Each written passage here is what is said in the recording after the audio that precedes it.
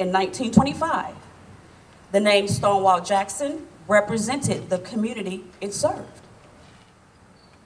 But in 2016, the name Yolanda Black Navarro represents the community today that it serves. We renamed our school, which was formerly known as Stonewall Jackson Middle School, to Yolanda Black Navarro Middle School of Excellence. There's no general that could hold a candle to a strong Latina woman.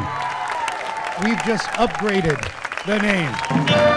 Those cultural icons are important to us, and they're motivating to students. So I'm just thrilled about the ceremony, about the process, and the fact that we now have Navarro Middle School. This is really a good school name for all of us and the students too. It was a good way to recognize her for all her good doing. It's just a wonderful day, not only for us, but for the family as well. It's significant for us because my mother was from the East End. This is her neighborhood.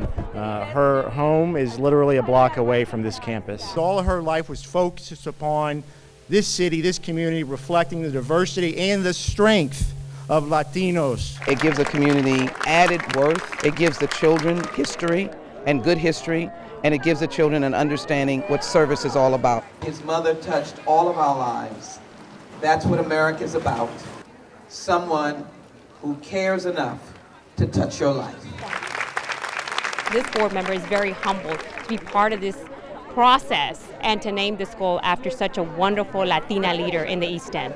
It was all fantastic. It was wonderful. My mother would really celebrate and be happy to see this happen today.